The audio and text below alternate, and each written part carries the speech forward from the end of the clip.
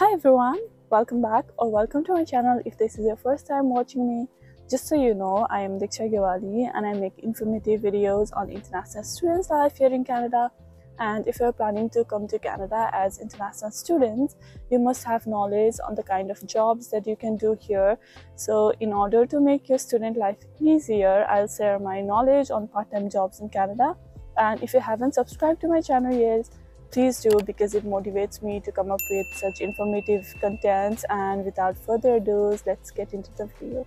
We all know that as international students, we are allowed to work 20 hours per week, and it's extremely challenging to contribute to your fees by working just 20 hours, and that's why a lot of students also work on CAS.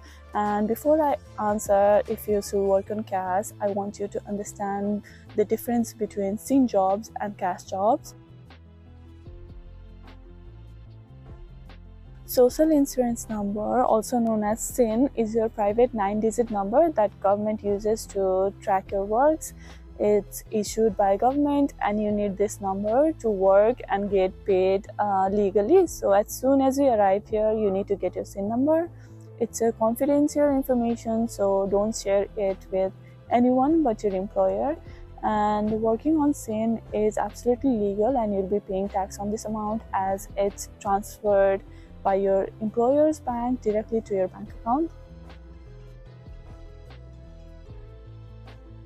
CAS job is all that work where you don't use your SIN number to get paid. There's clearly no track of where you work or how many hours you work. So if it's illegal, why do so many students work on CAS, and why do companies hire on CAS? Let me clarify that big chain companies, they don't hire on CAS. Sano local companies, they matrai hire also CASma, and there are certain reasons. So yeah, students, they don't pay tax on CAS jobs, and you get to keep all the money to yourself. And the employers, they hire you because they don't pay employers tax, they get to pay you less, and there's no workplace injury obligation if anything happens to you at work. However, what you need to understand is that you get exploited if you work on CAS, as you don't get paid what you're supposed to. And in Ontario, the minimum wage is 15.50, and it differs from province to province.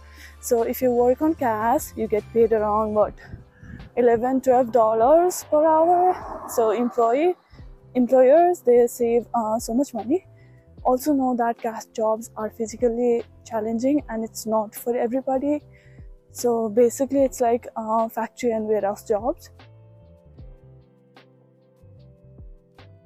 Now let me tell you about the benefit of SIN jobs.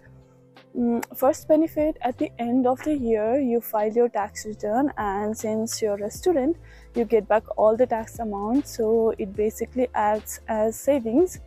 And in second, you get better jobs in SIN than in CAS, like sales ko jobs aru. And third, you get at least $15.50 per hour, which only goes higher as you get experienced. Yo banda kam chai dinu mildaina. Now let's talk about the most important aspect, the moment of truth. Yes, students, they do work on CAS, since majority of students, they have to cover their tuition fees, but you also need to understand that it's illegal to work on CAS, and you can work legally on SIN during your semester break and then contribute to your fees, because there are consequences to working on CAS. Either you'll have to pay a hefty monetary penalty or you'll get deported in worst case. So I suggest you not to work on CAS. So what I suggest instead is work full-time on your semester break, cut off your unnecessary expenses like getting new phones, cars, gadgets and all of that. So keep that in mind and look at the larger picture. All I could do is warn my audience or subscribers and provide genuine information. Rest is up to you, and I cannot force you guys to do anything. And that is all I wanted to say on this topic. Thank you so much for watching. I hope you found this video informative, and if you did, then please like, share and subscribe, and I'll see you guys soon with another informative content. So bye.